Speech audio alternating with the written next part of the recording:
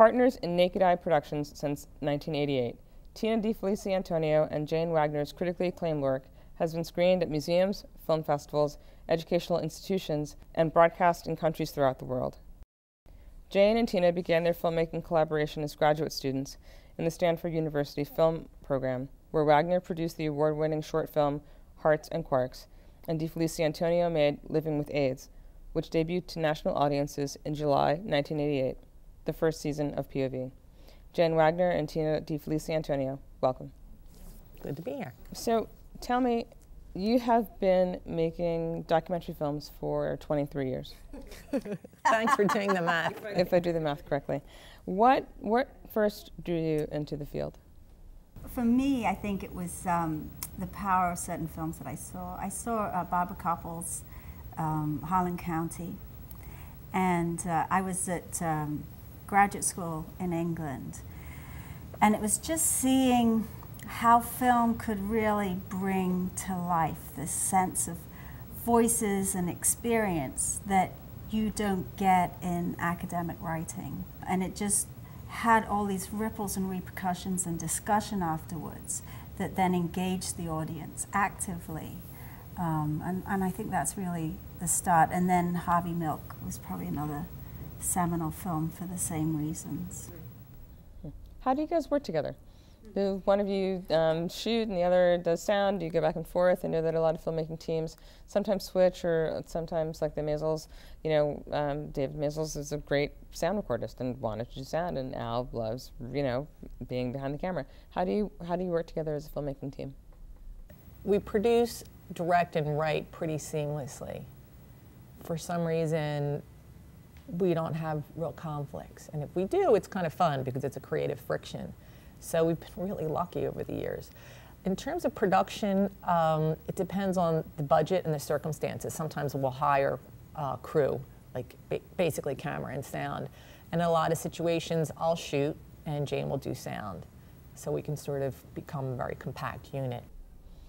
How has your filmmaking changed over the course of your career, the course of your collaboration? Not just with technology, but with your own approach to storytelling, the types of stories that you're drawn to tell. Talk a little bit about that. I think we still approach our films in the same way, but I think we've tried to hone our skills, get better and better at it, and to enjoy the process more. For me, the change has been more a sense of knowing the process more. It doesn't mean that the process is any easier, and every film has its own challenges, but really having a sense of the process, being more confident in the process, that this is all part of the process. This too shall pass. Being less freaked out by, you know, when things don't go according to your expectations, and just going with the flow, seeing anything that might go askew, looking at that as an opportunity, you know, and just being more flexible, creatively, and not so uptight, not so nervous about things. I guess it's a confidence thing that comes with experience. How do you think you gain trust with your subjects? I mean, there's some folks who show up without the camera, you know, and who spend time with their subjects before they begin shooting. There's some folks who just start shooting right away. It sounds to me like you guys sort of find your subjects, you know, come to this mutual understanding about what the point of the documentary is, and then you proceed with the shooting from there. Is there ever a gap or a moment where you need to sort of step back from the process of filmmaking and just engage in getting people to trust you? We really try to find a topic and then find people that will get something, that it's a mutually, it's a collaborative process, it's a mutual relationship. And so they understand that participating in this project is because they believe in something strongly, because they feel like they really do have something to say, so that there isn't that sense in which we're coming in to make a film about you. It's more that, you know, we know that you have something to say and something that we think is really powerful to say, and we would like to, you know, be a part of amplifying that, as Tina said earlier. And so there's always been that sense of really trying to find that mutual relationship. They know that we're manipulating the subject matter. They know we're making choices, but people feel, by and large, we've been really lucky. They feel that they got something out of the experience, and also they feel like their stories were told in a way that they felt good about. Mm-hmm. Not because they weren't critical, but because they were accurate. And so we've been really lucky like that, from Dorothy Allison, who's a writer, to the Girls and Girls Like Us, mm-hmm. to Todd and the people at Living with AIDS, to people in the hospital. Mm-hmm. We've been really, really lucky, and part of that is what's enriching to us. Yeah. Is feeling like, okay, we did it. They're happy, and the audience is getting something out of it, and we had a good time making the film. So that's part of why we do it. I know it's that passion of connecting with people individually, and having that connection flow over to an audience. Next, Living with AIDS, Tina DiFeliciantonio, director. So I felt it was important to show a gay man in his community with his loved ones dealing with AIDS, showing the issues and concerns, and demystifying AIDS and humanizing it, showing the human impact, and showing the strength and what can be done in caring compassionately for our sick and dying, whether it's AIDS or any other disease. I think America has a lot to learn in how to deal with our sick and dying. I mean, I would hope it would humanize the disease. We're not talking about numbers. We're not talking about things in the abstract. These were people that needed a compassionate community response to the epidemic throughout the United States and now throughout the world. So that's what I hope to engender, both educating as well as creating an understanding for each person who would watch the film, the need to participate, the need to be a community member.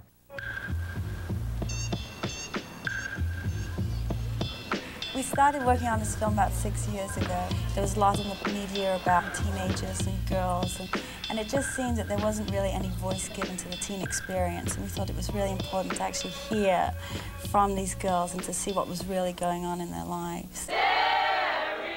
Tell me a bit about that film and the young women in that film, because the two have an interesting sort of parallel, because it's somewhat about sexual mores and values, and what it means to be good, and what it means to be bad. How did you find those young women, and what was your intention behind making Girls Like Us? At the time we sort of started Girls Like Us, there was a lot of stuff in the paper about teenage pregnancy. A Madonna's sex book was coming out, the whole virgin whore thing, but you'd never heard from teenage girls themselves, particularly not working class teenage girls. And so that was really our goal, was to set out and give voice. And it just so and we really thought about how we could have that kind of entree into a community, and that genuineness, how we could be accepted so that we could have the openness and the honesty to really portray that. And so Tina grew up in South Philly, and within the boundary of South Philly there are these distinct communities, so you could get a lot of diversity within one neighborhood. All the girls lived blocks from each other. They didn't know each other outside of the film, but they all lived blocks from each other.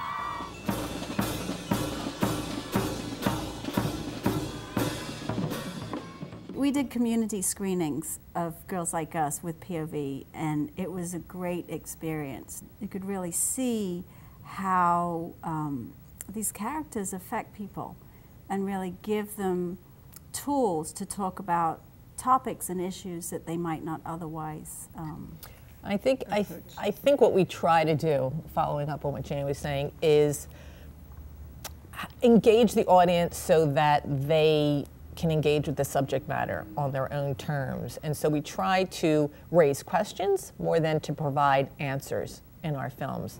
And in that way, that's the way we sort of try to engage audiences, by not providing the solutions to questions. It's not up to me. I don't have solutions. I can only pose questions.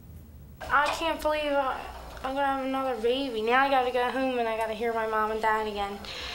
They're gonna keep ragging on me, telling me, get rid of it, get rid of it, get rid of it, and I'm not doing it. And who's the father of this baby? This kid Tommy. From what I know, if I'm only between like 2 and 4 weeks, you know, then it's his. If not, then it's my ex-boyfriend Gabe's. And me and him broke up like a month and a half ago. And if it's his, I gotta go tell him, you know. But the only problem is he's black. And my mom and dad are like, they don't care that he's black. They don't want me to have a half black, half white baby. And we actually had a screening recently of Girls Like Us in New York. And it was great because the girls were there, they came. And they're not girls anymore, they're in their 30s. How are they doing?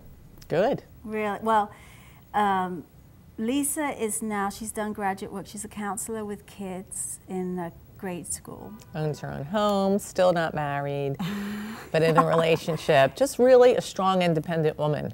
And Anna is a lawyer on Long Island. She does copyright issues. And she loves it. And she loves it. Again, not married yet. Very strong, very great. And Diana is fantastic. She has this wonderful job where she's really appreciated. She gets paid really well. She runs an independent living home for severely disabled adults. And she loves the people that she takes care of. She runs the home. She likes the people who work under her. And actually, they wanted to promote her to be a manager. But she's like, I get paid less money. They won't pay me overtime if I do that. And she supports her family. And her Camise, who was the father of her first child, they broke up for a while, but they're back together again. Really great couple. And he's so supportive of her. And they're in good shape. Right, they're all doing well. And Raylene was in a car accident. And died. And died, which is always, so it was really hard watching the film afterwards, and it was the second person. I mean, Todd died while I was making the film and living with AIDS. So that was pretty devastating for my age, getting close to someone who died and seeing him die. I'd never seen anybody die before.